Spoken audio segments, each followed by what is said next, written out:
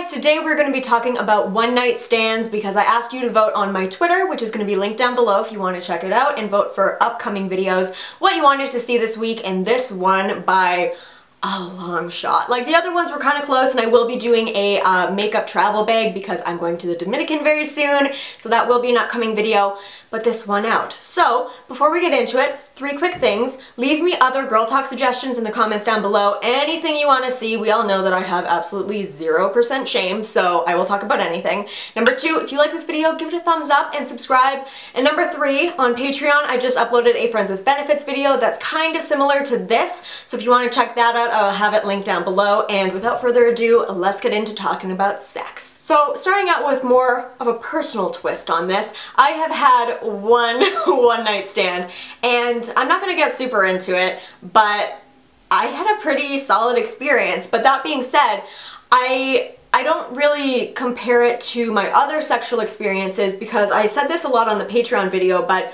for me, having somebody that knows my body and knows what I like and I'm comfortable in front of makes such a difference. And I personally don't get that when I'm having a one night stand, or at least I didn't from my experience with it. It was consensual, it was like good sex on the meter from like bad sex to good sex. It was good sex, but it wasn't as good as it would have been if we had really known each other and been super comfortable and were okay with really diving deep and exploring each other's bodies. Because I feel like no matter how confident you are and no matter how openly sexual you are, for me at least, diving in is harder when you don't fully know somebody versus when you have that like emotional connection. And that's not for everyone. Like personally, I can really separate sex from emotions. Like I am a great person to have a one night stand with because I don't really care if we're gonna see each other again. I'm not one to get super clingy. I don't really care if I see you again. But it's just not gonna be as good of sex as it would have been otherwise, because that emotional connection for me, while it's not necessary, does heighten the sensation and the trust and what I'm willing to try with a person. So that's kind of my stance on it and my experience on it. And then building from that, who is a one night stand right for? That's one of the main questions you guys had when requesting this video. And I mean, just based off of my friends and my own experience, I think one night stands are great if you are horny and you are okay with not seeing the person again. If you're okay with, you know, going out and sharing an intimate experience and you like understand that this isn't going to develop into something else. I feel like the way that media portrays one night stands, and you can see this in movies like Friends with Benefits or that other one that was exactly the same, like you have sex and it's fun and it's casual, but then feelings develop and you inevitably fall in love, and it's just not what happens. Like the majority of one night stands and friend with benefit situations I've had have just been sex. It's been sexual, hey, I'm horny, I wanna bang, okay, cool, I'm on my way over, and you hang out a little bit, you cuddle, and then you get the fuck out. Like, that's pretty much the extent of it, for me anyways, and from my experience, and that's what I define a one night stand as. You know, you meet someone, you go, you have sex, or whatever level of like sexual intimacy you're comfortable with, and then that's pretty much it. You know, you can see each other again and again if you want to, but for me, calling something a one night stand is like, it was just sexual and then that was it.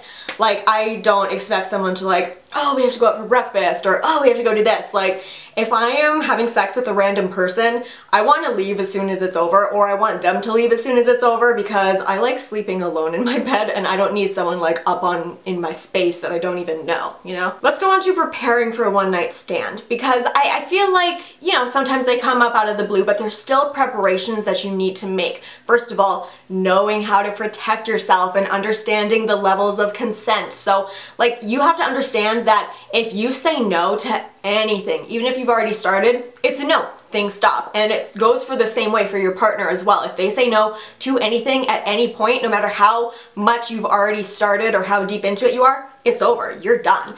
Like, you have to be able to respect your partner and be respected regardless of how well you know them, because that doesn't even enter into the equation. And then being protected is so important, especially if this is a random stranger that you meet at a bar or off of an app. Like, condoms are vital.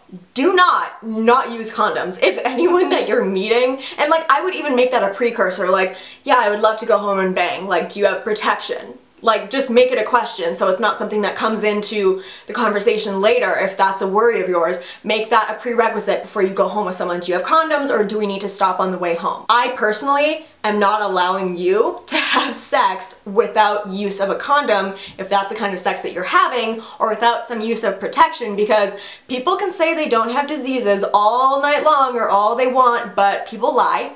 And protect yourself. I want to switch over to the morality of one night stands a little bit, because I had some people sharing opinions where, you know, I don't think it's for me, I don't think it fits into my belief system, but, you know, your body, your choice, do whatever you want. And I think that's a good way to look at it. Like, if one night stands aren't for you, whether it be because of your beliefs or just because you can't emotionally handle it, or just you just don't want to, like, I can handle it, I just don't really like them because the sex isn't as good as it could be, and if I'm gonna have sex, I want it to be good sex. Like, I don't want to waste my time on bad sex, because I have like a vault full of vibrators, so I can just take care of myself whenever I need to, you know what I mean? So I'm not gonna waste my time with somebody who's just gonna be like, you know, it's okay. So I think that you have to understand and fully be honest with yourself that if you want to have a one night stand, it's okay. But it's not for everybody. And if it's not for you, it doesn't mean that you're less sexually open-minded, or that, you know, you're closed off, or, oh, you're so judgmental. It's not for everybody, and that's all right. One question that really stood out for me is, how do I get out of a one-night stand? Like, how do I leave? And I think that it's whatever feels more comfortable in the situation and whatever feels more comfortable for you. You know, if someone is back at your house, I would pull the, oh, you know what, like, I'll call you a cab, or I'll call you an Uber or something. Because if you're kicking someone out, you should pay for their ride home, you know? Or just be like, hey, so do you have everything that you need? I have an early morning tomorrow. Like, you know what this was, they know what this was. This wasn't like we're falling in love tonight. It was we're banging, and then like you can get out of my space. And if you're at their place, just be like, oh man, I got an early day tomorrow. This was amazing. Thank you so much. I'm gonna call myself an Uber, something like that, just to get out of the situation. You don't feel like you need to stay over, because you don't. This was purely sexual for you. And you know, it might be nice to put that into the precursor when you're kind of setting this up, like, hey, you want to come back to my place? You know, you could say, oh, I have an early morning tomorrow. Are you okay if this isn't like an all-nighter? Or are you okay with not staying over? Or, you know, if you don't have a ride home, I'll call you an Uber later on after we're done hanging out. Something like that, just so it's not like, oh my god, they're kicking me out, this is so rude. Make it part of the conversation before, just as you are with like, you have condoms, right? And then kind of going off of that, there was a lot of questions about how do I make this less awkward? And that's the thing, does it really matter if it's awkward? This is sex with someone that you're probably not going to see again, and if it's awkward, it's awkward. People have awkward exchanges throughout their lifetime. This is just one of them. It's going to be weird in the moment. It's going to make for a great story later on. I mean, there's not really much you can do besides just laugh it off and look at the hilarity of the situation. Alright, you guys, I think that is it for this video. If you want a follow-up, if you want any other girl talk topics, let me know in the comments down below. Make sure to give me a thumbs up if you like this as well. I am so excited to be bringing back girl talk full force. I want to do at least 2 of these a month. I am going to be pre-filming a lot of my videos because, like I said, I'm going to the Dominican, so I'll be out of the country. But that being said, that gives me a chance to pre-film another girl talk if you guys get back to me with some different topics or things that you want to see, so let me know. I love you so much, and I will see you very soon. Bye, guys.